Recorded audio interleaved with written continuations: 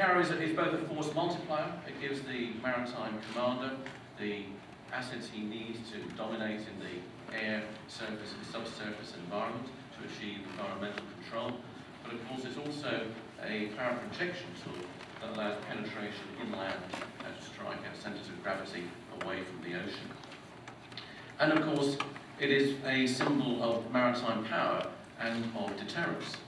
And on deterrence, I should of course recognise with the first Sea Lord here, a nuclear submariner. There are other forms of deterrence, but they tend to be sort of black and sneaky and somewhat unseen.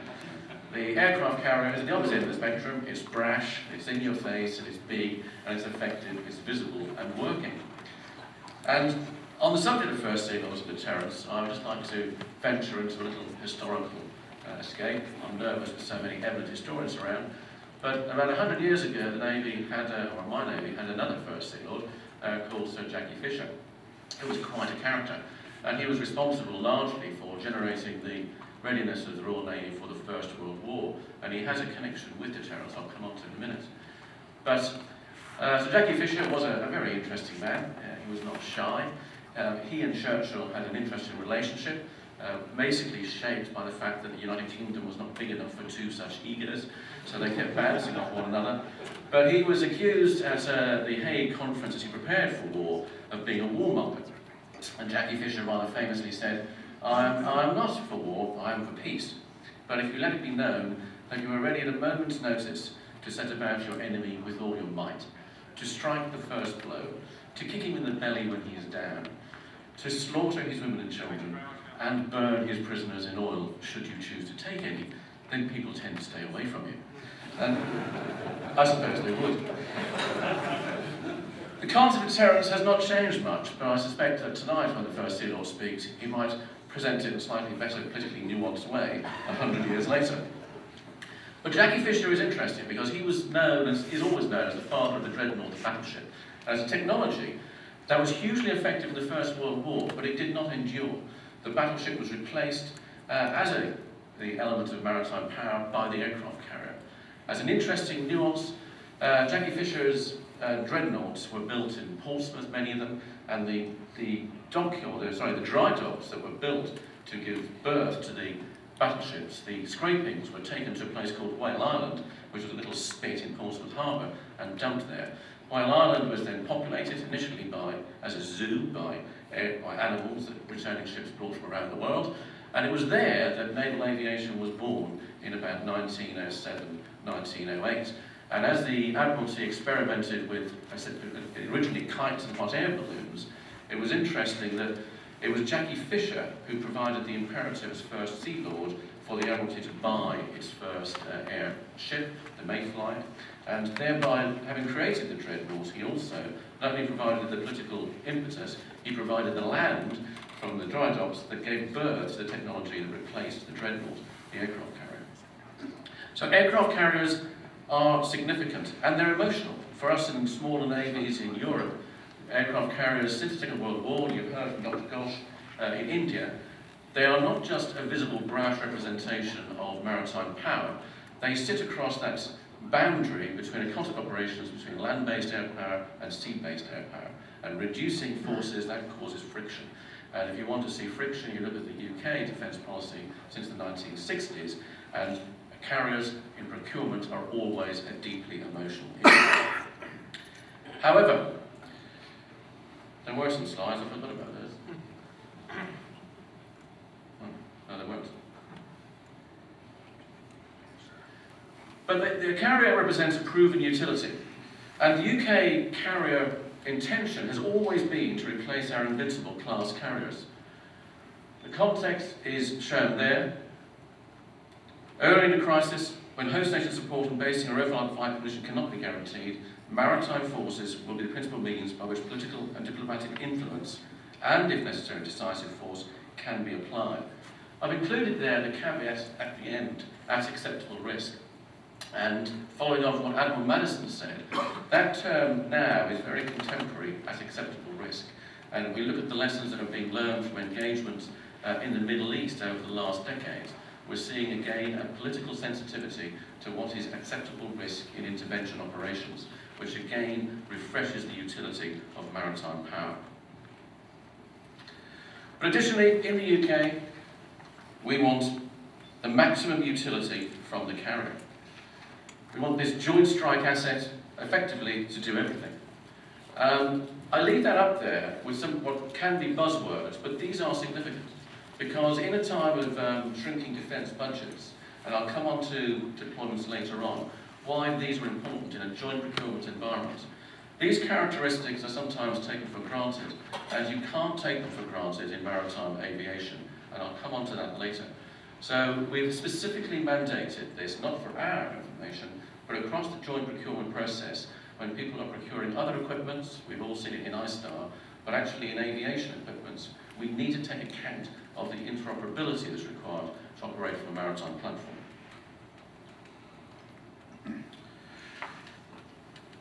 This slide indicates the breadth of what we aspire to do.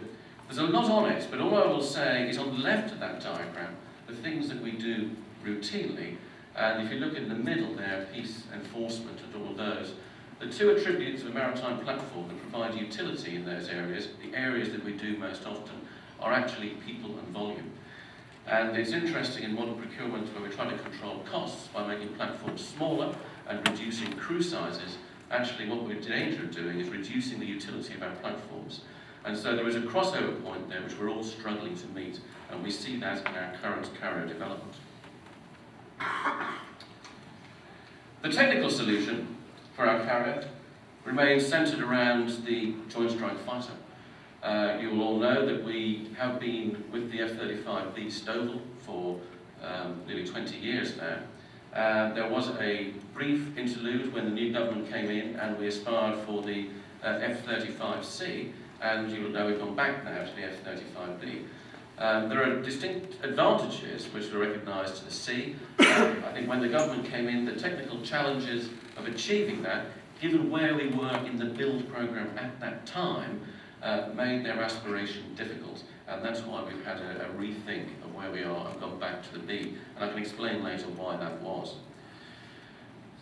Along with the aircraft to give us with the F-35 aircraft to give us the flexibility we aspire, the MERLIN Mark II helicopter currently being upgraded, and into that platform we will incorporate the airborne surveillance and aircraft and control capability that's currently deployed in our Seeking Mark 7s in Afghanistan. And that technology will become a role equipment to be fitted into the maritime MERLIN helicopter, which will become both an ASW and ASAC platform. But we also want to use the aircraft carrier for a variety of other aircraft of all different types. And this reflects what we've experienced over 40 years, but actually increasingly in the last decade, of using platforms to provide spots for maritime aviation at sea. And therefore we're driving very hard to make sure that as many aircraft as possible can be operated from these carriers. But I'll talk in training some of the problems about this. The ship itself is significantly larger than the Invincible class as shown on this slide. The size was driven by various factors, but predominantly the need for a weighted effort of strike aircraft to deliver the required effect on target. Our concept phase studies indicated the ship needed to deliver over 100 sorties per day, in fact up to 140 in some scenarios. And this output was also profiled to identify peaks of demand on the deck cycle and the ability to retain aircraft at low load status. All of this work identified numerous pinch points in the deck handling arrangements, and these became the driver for the width of the flight deck, while the length of the ship was largely dictated by the takeoff run required for the Stovall aircraft at full oil weight. Of course, the dimensions were also, to some extent, determined by the need at that time to have a design that could be either Stovall or cats and traps, because we had not yet finalised the Joint Strike Fighter variant we were going for. We couldn't, because at the time, the technology risk on the Stovall was rated at very high, and there was no fallback position. So the ship had to be able to accommodate a fallback to catapults and Arrestigate. So the Queen Elizabeth was designed at 65,000 tonnes, 280 metres in length, 70 metre beam, and a flight deck of some 4 acres. The novel two-island design has attracted much comment and widespread scepticism, including from me, and intuitively it looks wrong. All I can say is I actually was the desk officer in the '98 Defence Review and wrote the profiles that drove the requirement. And against our intuitive impression, the modelling demonstrated that for the profiles, this strange arrangement is the most efficient way of delivering the 136 sorties. And I'm afraid in a nation where you're constrained by financial resources, the empirical data of a mathematical model outweighs the scepticism of old people like me. The technical opportunities were significant. We thought at the time that the Queen Elizabeth might be the world's first all-electric aircraft carrier. We had already decided it would not be nuclear powered. The limitation on that was not the cost of the power plants in the ship, it was the cost of adapting the nuclear infrastructure in the UK to accommodate a ship of 65,000 tonnes. It would require new nuclear berths, and that is a huge infrastructure cost. And it was decided then that the main propulsion would be electric to provide commonality with our Type 45 destroyers and our Type 23 frigates. But in an aircraft carrier, electric power also offered two significant advantages. It allowed us to move the prime mover gas turbines away from the mainline propulsion shafts. In the Invincible class, the main engines are connected to propellers by massive, over 110-ton gearboxes and hugely long main shafts, which over their life have brought their own engineering and maintenance problems. However, most importantly for a carrier, dislocating the engine from the drivetrain allows us to rid ourselves of the requirement to shift huge volumes of air down into the bowels of the ship onto the power line to feed the gas turbines and then take the exhaust up. The net effect of which is, sorry, the wrong slide. The net effect of which is, it's shown here, the clear American deck. In the UK CVS, the width of the deck is halved by the need for the uptakes and downtakes to take air down to the gas turbines and remove the exhaust up. And that reduces the width of your hangar by a third.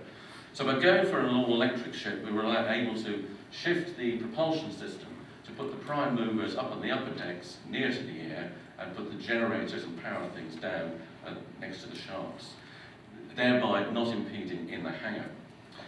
The other advantage was, if we went to caps and traps, we needed a power source to drive the catapults. And in the history of carriers, no one has ever operated a steam catapult when the ship was not powered by steam, either oil-fired or nuclear-fired, to prevent the steam that. So if we were going to have catapults, steam catapults, we were going to have an independent steam generation capability separate to the propulsion system. And that proved, at the time of the government's decision to change, a significant engineering constraint at that stage of the build process. So we wanted electric. We also wanted to reduce manpower. One of our biggest manpower drivers in the studies was weapon handling. As we all know, carriers, it buys up a lot of people, if you fly a lot of sorties, to arm weapons and move them around. We looked at people like DHL and some of our UK supermarkets for how they did it, and their systems were highly developed, but of course what we didn't know was would it work at sea. So we built many test rigs to test these systems at sea to ensure that actually we could reduce the manpower and still do our weapon handling. We've heard again from Admiral Madison the constraints on shipbuilding and the need to maintain that industry. The carrier requirement was larger than any single yard could provide. It's the biggest warship the UK has ever built in history. And therefore it was split across 6 yards in the UK, all to be assembled in one place up in Rosyth, with the only dock big enough in the UK to take the carrier. That has been a huge success, and the blocks have gone up, and it's actually a huge engineering feat to watch how this all takes place as these massive super blocks, tens of thousands of tonnes, come together, having been transported from all around the UK. And the ship now has actually had the superstructure put on and actually finally begins to look properly like an aircraft carrier. But moving on to training. The dilemma that we face at the moment is, of course, we have paid off our Harrier fixed-wing capability, and we have a 10-year gap before we bring these into service. And that presents a dilemma in preserving the skills that we need. HMS Illustrious and HMS Ocean are continuing to operate helicopters, and they will sustain some elements of the necessary experience set. And indeed, HMS Ocean and also the French task group operating nearby both recently demonstrated the ability of carriers to react to arising events. The French carrier, the Charles de Gaulle, had just returned from a 6-month deployment to the Indian Ocean and was in Toulon, and was then actually sailed at very short notice because of Libya, where she joined with Ocean, who was actually en route to an amphibious task group exercise, also in the Indian Ocean. And both of those ships demonstrated again the flexibility of maritime air power from carriers in reacting, as did the US carriers, and people forget that many of the first day strikes, not all of them, came from sea in that scenario. The sustainment came from land. During that deployment, we operated a range of Apache aircraft from the ship. Now, I will stress this, that people take for granted when we put these nice shiny things of carriers with 4 acres of flight deck, and people underestimate the difficulties of operating from sea. Too often, well, often we get it wrong, and the hazards of operating from decks are underestimated, and the consequences are fairly dramatic and unpleasant, as warships and task groups provide their own hazards in terms of high-power transmissions, the operating environment, and the effect of wind and movement across a deck. The Apache is a good example, but although we operated these aircraft effectively off Libya, what people do not appreciate that while you're operating them, because of their undercarriage characteristics and the fact that the rotor head hasn't got restrictions on its flapping hinges, the ship is constrained to within about 5 to 10 degrees and also in speed. So although we want to do as much as we can with the ships, unless aircraft are marinized properly, you cannot operate them flexibly at sea because they present a huge constraint to the maneuverability of the platform itself. And it's a message that we are fighting because people think 4 acres, you can do a lot with it, but it's more than just a tape measure. In the case of the Apache embarkation, although people said it demonstrated the utility of power, it did, that embarkation had been planned and practiced for 15 years. And the squadron in the Army Air Corps that embarked had been nominated in a memorandum of understanding signed 15 years previously as the Maritime Dedicated Squadron, and a third of the pilots that embarked were actually Navy pilots as part of that squadron to make sure we had the maritime expertise. So, at the moment, the training of our people is being done in concert with allies in the United States and in France, where we have over 250 people who will be going on non-reciprocal exchanges to make sure that we keep the skills going that will allow us to operate these flight decks in 2018.